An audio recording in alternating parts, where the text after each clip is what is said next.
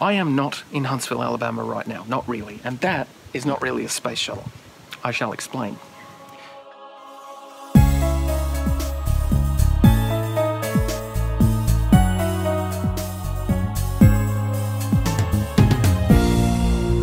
There were 6 space shuttle orbiters: Enterprise, Columbia, Challenger, Discovery, Atlantis, and Endeavour.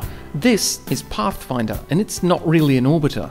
This is a mock-up of a space shuttle, but unlike most other fake shuttles, this one played an important role in the space shuttle program. Pathfinder's story starts in 1977 when the space shuttle Enterprise was built.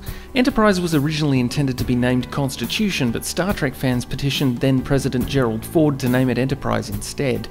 While it's kind of cool that the first reusable space vehicle was named after the starship from the Star Trek television series, it's not so cool that the Space Shuttle Enterprise never actually went into space. Enterprise flew by piggybacking on the back of a specially equipped Boeing 747, then detaching at the right moment before gliding back to land.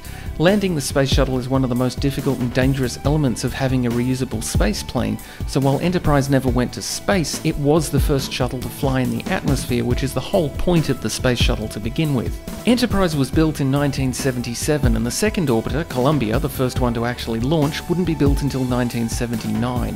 In order to test all of the equipment at NASA that was used in conjunction with the shuttle, the cranes, gantries, lifting and transport apparatus, they decided against using the $1.5 billion orbiter Enterprise, and instead had a facsimile made from wood and steel. The facilities test article was designed to be the same size, shape and weight as the real shuttle, and could be hauled around NASA without fear of damaging the only real orbiter in existence. After testing was complete, the facilities test article was shoved into storage where it collected dust for many years. It was eventually sold to a consortium of Japanese businessmen who paid a small fortune to have the space shuttle-shaped box refurbished to look more like a real space shuttle and put it on display in Tokyo for a year or so. It was at this point the facilities test article was christened Pathfinder. In 1988, Pathfinder found its way back to the United States and returned to Huntsville, Alabama, where it was originally built in 1977. The fake orbiter with a real history was mounted on top of an external tank and 2 real solid rocket boosters, and until the shuttle Endeavour is mounted in its new display position in the California Science Center, Pathfinder remains the only full-size shuttle on display in full stack configuration. Pathfinder is also the only non-orbiter to have an orbiter vehicle designation. Pathfinder has the unofficial, honorary and retroactive orbiter vehicle designation of OV-098, a number it inherited from the external tank it sits on.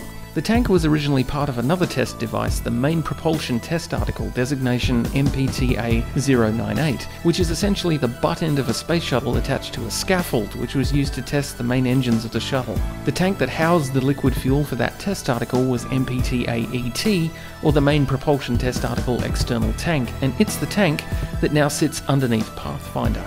So Pathfinder's OV number comes from the tank's previous owner, the Main Propulsion Test Article. So that is Pathfinder. There are a number of shuttles that aren't shuttles, but this is the one that's most important.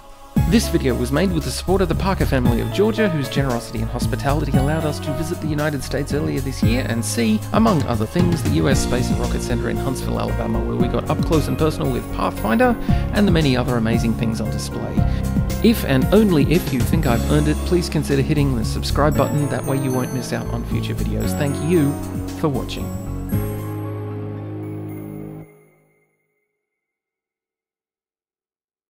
So one more thing on the subject of space shuttles, just because of where I am right now.